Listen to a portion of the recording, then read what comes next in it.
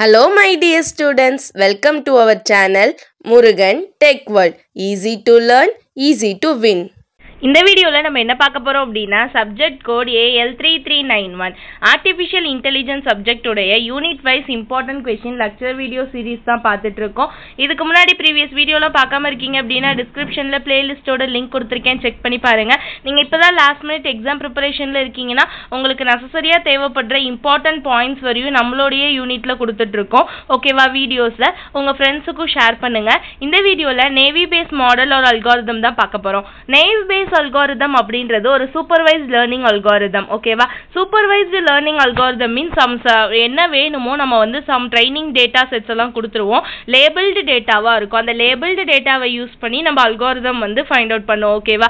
இது எதை பேஸ் பண்ணி இருக்கும் அப்படின்னா பேஸ் தியரம் பேஸ் பண்ணி தான் இருக்கும். அது ஒரு தியரம், அதை இப்போ நம்ம பின்னாடி பார்க்கலாம். இங்க எங்க யூஸ் பண்ணுவோம் அப்படின்னா கிளாசிஃபிகேஷன் ப்ராப்ளம்ல. ஓகேவா? மிஷின் லேர்னிங்ல ஏஐல நம்ம கிளாசிஃபை பண்ணி ப்ராப்ளம் பார்க்கணும்னா கிளாசிஃபிகேஷன் ப்ராப்ளம் எல்லாத்துலயுமே இந்த நேவி பேஸ் algorithm use பண்ணுவோம். Okay, it mainly used in the text classification and include the high dimensional training data set. இங்க எல்லாமே training labeled data set மட்டும் தான் நம்ம நேவி பேஸ் algorithmல யூஸ் பண்ணுவோம் because it use only for the classification problem.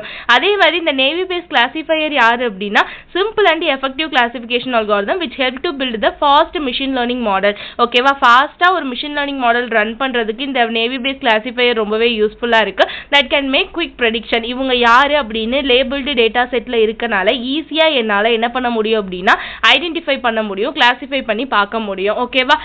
அது மாதிரி some popular exampleனா spam filtration. ஓகேவா? Spam email இதெல்லாம் கண்டுபிடிக்கிறதுக்கு யூஸ் ஆகுது. சென்டிமென்ட் அனாலிசிஸ்க்கு, கிளாசிஃபிகேஷன் ப்ராப்ளம்க்குலாம் யூஸ் ஆகுது. தென் நேவி பேஸ் அல்காரிதம்ல ரெண்டு வேர்ட்ஸ் இருக்கு, நேவ் ஒன்னு, பேஸ் ஒன்னு. நேவ் அப்படின்றது என்ன அப்படின்னா அக்கரன்ஸ், ஒரு ஃபீச்சர் வந்து ஒருத்தவங்கள்ட்ட இருக்கு அப்படின்னா அது இண்டிபெண்டன்ட்டா இருக்கும், அதர் ஃபீச்சரை டிபெண்ட் பண்ணி இருக்காது. ஓகேவா? இப்போ என்கிட்ட ஒரு ஃபீச்சர் இருக்கு அப்படின்னா நான் இப்படிதான் இருப்பேன், ஓகே, நீங்க இப்படிதான் இருப்பீங்கன்னு ஒவ்வொருத்தருக்கும் ஒவ்வொரு ஐடென்டிஃபிகேஷன் இருக்கு. அது அடுத்தவங்களுடைய ஃபீச்சர்ஸை பொறுத்து இருக்காது. ஸோ சச் அஸ் எக்ஸாம்பிள், இப்போ ஒரு ஃப்ரூட் இருக்கு, அதோட கலரு, ஷேப்பு, டேஸ்ட்டை பேஸ் பண்ணி அந்த ஃப்ரூட்டை சொல்ல போறோம். ரெட் கலர்ல ஸ்பெரிக்கல் ஷேப்ல ஸ்வீட்டா இருந்துச்சுன்னா அது ஆப்பிள். அது மாதிரியே இன்னொரு ஃப்ரூட் இருக்குன்னு அவசியம் இல்லை. இதோட குணாதிசயங்கள் படி இந்த ஒண்ணுதான் இருக்க முடியும். அதை தான் நம்ம நேவ் அப்படின்னு சொல்றோம். ஓகேவா? அடுத்து பேஸ். பேஸ் அப்படின்றது பேஸ் தியரம் மட்டும் தான் சொல்ல போறோம். இந்த பேஸ் தியரம் அப்படின்னா என்னன்னு பார்க்கலாம் வாங்க. ரொம்ப ரொம்ப இம்பார்ட்டன்ட், நமக்கு 3 மார்க்கோ 4 மார்க்கோ 5 மார்க்கோ இல்ல பிக் क्वेश्चनல கேட்கக்கூடிய क्वेश्चन, எல்லாத்துக்குமே கேட்கக்கூடிய இம்பார்ட்டன்டான क्वेश्चन இது. பேஸ் தியரம் அப்படின்றது பேஸ் ரூலை பேஸ் பண்ணியோ இல்ல பேஸ் லாவை பேஸ் பண்ணியோ வரதுதான் இந்த பேஸ் தியரம். ஓகேவா? இங்க என்ன சொல்ல போறோம் அப்படின்னா ப்ராபபிலிட்டியை சொல்ல போறோம். ப்ராபபிலிட்டி ஆஃப் ஹைபோதசிஸ் அப்படின்னா என்ன? அதாவது 0s and 1sல 0 to 1க்குள்ள வந்து என்னுடைய வேல்யூ எல்லாம் இருக்கும். ஓகேவா? ப்ராபபிலிட்டி மீன்ஸ் இதுவா இருக்கலாம், இல்லாம போகலாம். இப்போ வந்து ஒரு காயின் வந்து நான் டாஸ் பண்றேன் அப்படின்னு பாத்தீங்கன்னா ஹெட் விழலாம் இல்ல டெயில் விழலாம். இந்த மாதிரி ப்ராபபிலிட்டி வரதை தான் நம்ம என்னன்னு சொல்லுவோம் அப்படின்னா பேஸ் லால சொல்ல போறோம். வித் ப்ரியர் நாலேஜ், முன்னாடியே எனக்கு என்ன இருக்குன்னு தெரியும், அதை பேஸ் பண்ணி எனக்கு என்ன அவுட்புட் வரப்போகுது, அந்த ப்ராபபிலிட்டி என்னவா வேணா இருக்கலாம். It depends on conditional probability.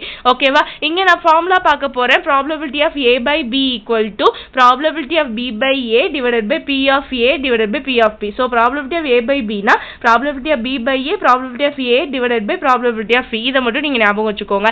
probability of A by B அப்படின்றது posterior probability. posterior probability means எனக்கு கிடைக்க போற ஆன்சரை தான் நான் posterior probability அப்படின்னு சொல்வேன். B by A அப்படின்றது likelihood probability. அதாவது இதே மாதிரி தான் இருக்கும், பட் ஹைபோதசிஸ் வந்து ட்ரூவா இருக்கும். நான் ஒரு வேல்யூ கண்டுபிடிக்க போறேன். ஸோ A by B க்கு பதிலா B by A இருந்துச்சுன்னா அது likelihood property அப்படின்னு சொல்வோம். ஓகேவா? P of A அப்படின்றது prior probability. எனக்கு முன்னாடியே தெரிஞ்ச விஷயம். P of A ஃபர்ஸ்ட் கிடைக்கிற இன்புட், செகண்ட் கிடைக்கிற இன்புட்டை நான் மார்ஜினல் ப்ராப்பர்ட்டி அப்படின்னு சொல்வேன். இந்த மார்ஜினல் ப்ராபபிலிட்டி என்ன பண்ணும் அப்படின்னா நமக்கு டிவிஷனுக்கு கீழே இருக்கிறத நம்ம என்னன்னு சொல்லுவோம் அப்படின்னா மார்ஜினல் ப்ராபபிலிட்டி அப்படின்னு சொல்லுவோம். ஸோ P of B அப்படின்றது marginal probability. Okay, base theorem அப்படின்றது இவ்வளவுதான். இது என்ன பண்ணும்? Probability hypothesis with prior knowledge வச்சு யூஸ் பண்ணும். இதை கண்டிஷனல் ப்ராபபிலிட்டின்னு சொல்லுவோம். ஸோ ஃபார்முலா பார்த்தோம்னா P of A by B equal to P of B by A into P of B A divided by P of B. P of A by B ன்றது posterior probability, B by A likelihood probability, P of A ன்றது prior probability, P of B ன்றது marginal probability.